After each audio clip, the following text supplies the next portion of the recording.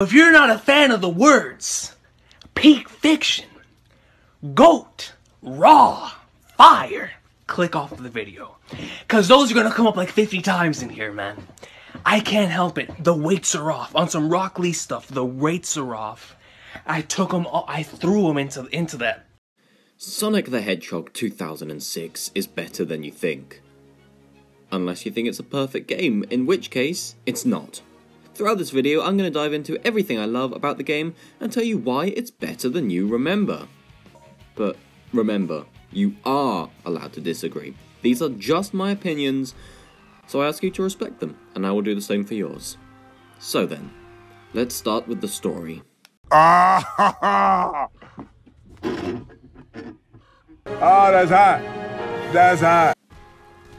Right out of the bat, is the story perfect? No, absolutely not. But it definitely doesn't deserve all the hate it gets. The story begins with Dr. Eggman kidnapping Elise in the hopes of harnessing the Flames of Disaster, which is a destructive power which has been locked within her.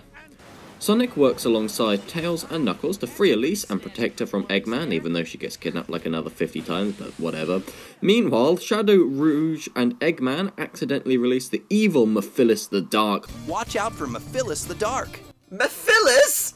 Mephilus? From this purple statue thing. Mephilus? Then transports them forward through time to the post-apocalyptic city, Crisis City, which was destroyed by Iblis. When Mephilus meets Silver and Blaze, who are survivors of the attack, he tricks them into thinking Sonic is the cause of the destruction and sends them to the past, well, present, to kill him.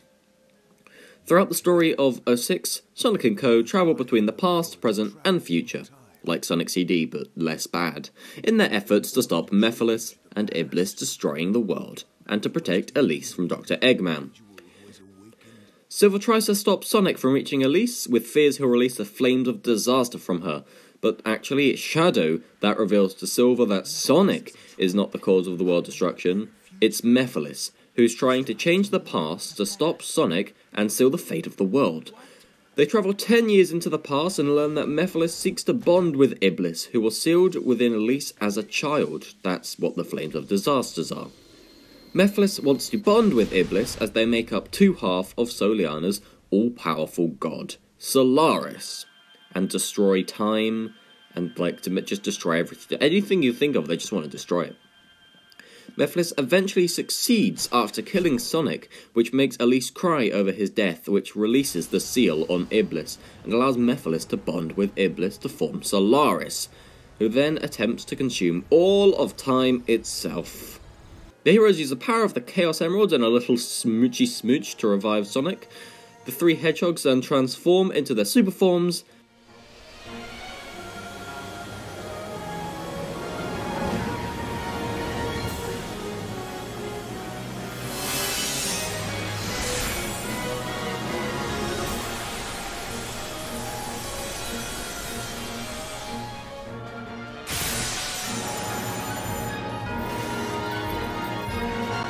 and work together across time to defeat Solaris. Sonic and Elise are then brought back to the past to extinguish Solaris' flames, removing the god from existence and preventing the events of the game from ever occurring. Despite this, Sonic and Elise show faint signs of recalling their encounter afterwards, and the game ends there. You could say, bro, like, I mean, fire! Oh, what are you saying, bro? Like, yo, this is peak. This is peak. There's nothing that can be done here that can be improved on. This is peak. So overall, what do I think of the story? Well, as I said, it's far from perfect. That's just a summary of the key events, but I completely missed how Elise is captured by Eggman like 3 or 4 times. I'm not one of those people who hates the relationship between Sonic and Elise. It's actually done quite naturally through the game, and yeah, if you had someone who saved you from death multiple times, you're going to feel attachment to them, and when they get killed in front of you, you're going to be sad. Sure, maybe it's a little weird a human and a hedgehog falling in love, but I don't see how it's any different from something like Beauty of the Beast, except Sonic is hot. It's one of those things where I can see it from both angles, but I think the sheer mass of hate their relationship gets is completely unjustified. You can like it, you can dislike it, but don't go after the people that like it. and likewise don't go after the people that dislike it. As well as this, I do feel that the plot can drag sometimes. You play through 3 different campaigns, each told by the perspective of either Sonic, Shadow or Silver, depending on the campaign you're playing, and yeah, it can get repetitive seeing some of the same cutscenes multiple times on a different story, but it helped to cement those key moments in the story so you're more likely to remember them. Would I put the story up there with the likes of Black Knight and Unleashed and Secret Rings and Adventure 1? No. Maybe not even up there with Frontiers, but I'd put it above Sonic Adventure 2, which I know that's a hot take, but if I talk about my feelings on Sonic Adventure 2, we'll be here all day. But, you know, it's better than anything to come out of the classic era, and it's leagues above any meta-era story. It's not perfect, but it's far from bad. Now let's get to the meat and potatoes, the juicy stuff, the gameplay.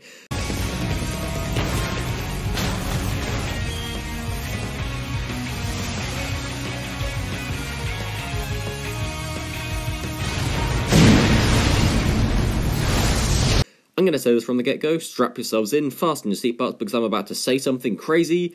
The gameplay of Sonic 06 is one of the best. For Sonic especially. So, let's talk about him. I've got to hurry and save Elise! Sonic is, well, Sonic. He can do all his normal stuff. Run, jump, homing attack, bounce, slide, light dash. The thing I see people complaining most about with the gameplay of 06, aside from it's a broken, buggy, unplayable mess, which we'll get onto in a bit, it's the controls. And yeah, to some extent I agree. Sonic does move a little slow, that is to the extent in which I agree. I'll get onto talking about the bugs later on, but aside from the speed being a little slow, I really don't have any issue with the control. It's tight, it's responsive, but not to the stupid degrees that something like Sonic Heroes where you just go flying off the edge of whatever. It feels much more like the adventure controls than Heroes does. It just feels like the adventure controls were slower. And that's not a completely bad thing. Sonic 06 is more of a focus on combat and platforming than the previous games did. Except maybe Heroes, but again, I don't know if you wanna... I'm not playing that garbage fire, okay? The level design in Sonic stages especially are absolutely top-notch. They're wide, they're open, there's a plethora of alternate pathways in most of the stages. The only one that immediately comes to mind in lacking in this degree is Aquatic Base. But even then I feel far more freedom in Aquatic Base than I do in most of the time in Sonic Adventure 2 or Sonic Heroes. It's hard to talk about what it is that makes them so good, but I remember I made a video ages ago where I said that 06 has a flow to it, a beat, a rhythm, and I stand by that point. It honestly feels like a rhythm game at times, and that just adds to how the game feels to play in my opinion. The set pieces and gimmicks in this game are fantastic. From the Sonic Adventure Orca returning to the Eagles in Kingdom Valley, those divine things, the train chase, literally all of Crisis City, but namely, that tornado's carrying a car! Sure, the automation can get a little heavy in places, but name me a Sonic game that doesn't have perhaps just a teensy bit too much automation. You can't. And if that wasn't enough, every couple of stages the level will end with a max speed section. These are areas where you can't stop, you're going faster than ever before and Sonic is absolutely zooming through the stage. Touching anything will cause you to lose rings, make it to the end, and survive. Honestly, I'd be lying if I said I didn't like these. They're so fast paced, each movement needs to be perfect or you risk losing your rings. Your score, maybe your rank, or maybe even your life could be put at risk by just one wrong move. They create such a good sense of tension, and I think that Sonic's slower speed in the rest of the game is fine because it complements the max speed section so well. The vast increase in speed gets the blood pumping. Something I see people complaining about with these sections is once you jump, that's it, you're locked in. From the moment you push that button, your fate is sealed, and this is another hot take I'm about to dish out right here. I kind of like that. It again adds to the tension, it keeps the section feeling like a frantic rush to the end, to know that one wrong move could be your last. I admit, sometimes these sections can feel a little unfair, especially in Crisis City, for example, where they're just throwing everything at you, but I forgive it because the tension you feel throughout is incredible, and if you manage to make it to the end of the section, the end of the stage, without taking any damage, it feels incredible. All the environments and settings are fantastic, and look incredible for a game released in 2006. I mean, what was this competition? Twilight Princess, Bully, Half-Life 2, fucking Oblivion. Sonic 06 blows all these games out of the water graphically.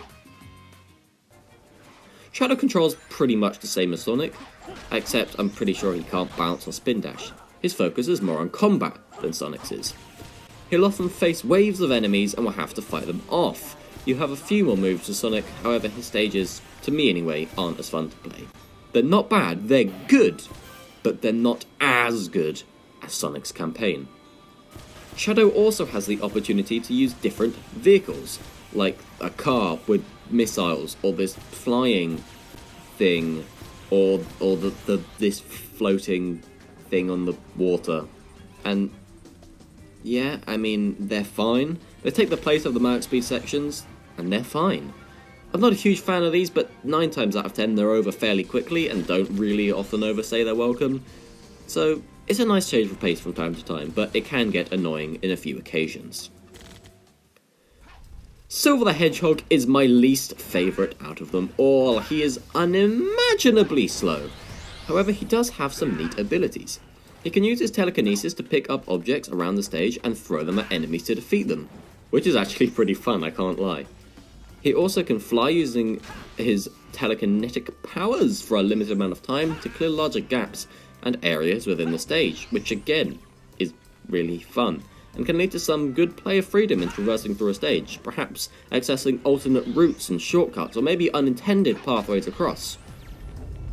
If there were one way I would describe Silver's gameplay in Sonic 06, it is Sonic 06 Hedgehog.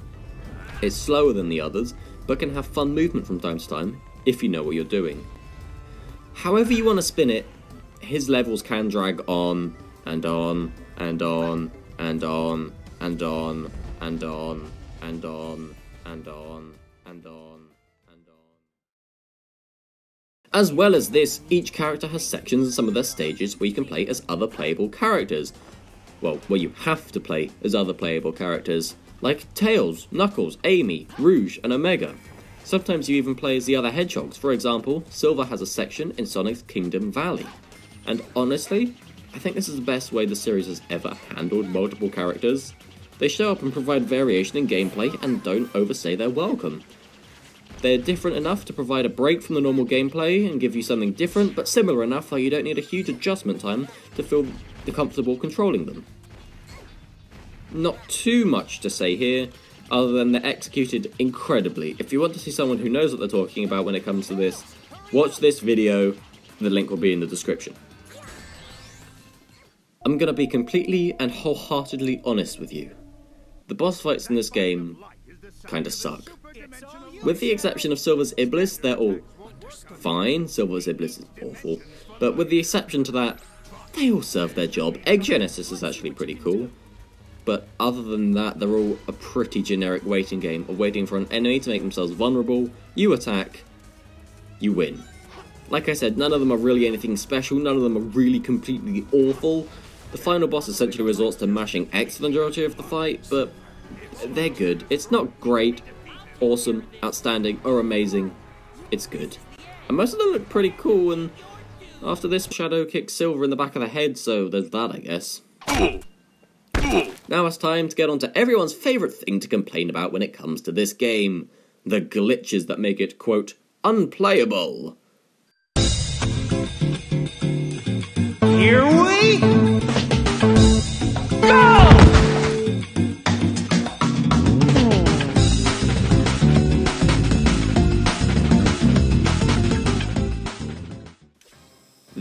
They're really not that bad. Sure, they're here and there, which I'll get onto in a second, but removing all of my bias for a second, of which there isn't much because I didn't grow up with the game, the statement saying the game is unplayable or a glitchy mess is simply untrue. It's an unfinished game, everyone knows that. The biggest fan of this game knows that, and they'll admit to it. But it's perfectly playable. It's just lacking polish in a few places. 9 out of 10 of the issues are the collision and scripting issues. Not that scripting doesn't work, but rather you can just, well, stand on loops. Does that make the game unplayable? No, because if you weren't looking for it, you wouldn't find it. But is it with the issue with the game? Yeah, here it is. However, it's really not that bad, like, at all. It will in no way affect you unless you go looking for it. However, there is a glitch which I do have an issue with, and this one is an actual problem. Sometimes when you're climbing a wall as Knuckles or Rouge, you just can't get off. Sometimes it doesn't happen, sometimes you'll jump a few times and you'll get off the wall, other times you might be there 5 minutes trying to get off. There's no pattern to it, it just happens randomly, and it is a big issue. But again, it's far from making the game unplayable, or making the entire game a glitchy mess. Again, those statements are simply untrue. And where would a Sonic game be without its music? Do you see this shit, Omega? Shit analyzed and registered. This was the first game in which Tomoyo Itani was the sound director, and he knocked it out of the park on his first attempt. I'm just going to play sections from a few of my favourite tracks, and I'll see you in a second.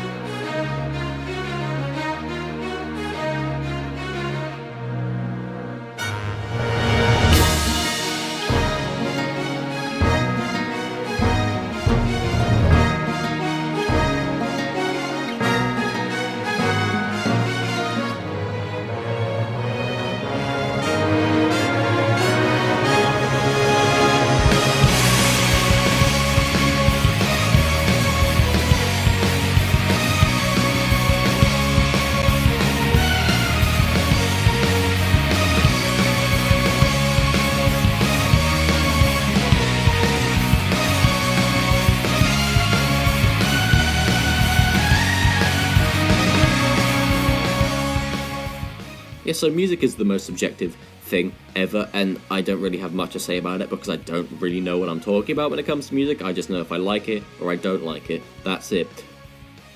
But watch this video about leitmotifs and Sonic games. Again, the link will be in the description. That will explain all things better than I ever could. That's that. That sums it up. That's the game. It's okay to like it, it's okay not to. These are just the reasons that I like it. The reason I think it's overhated. The reason that I think that Sonic the Hedgehog 2006 is better than you think.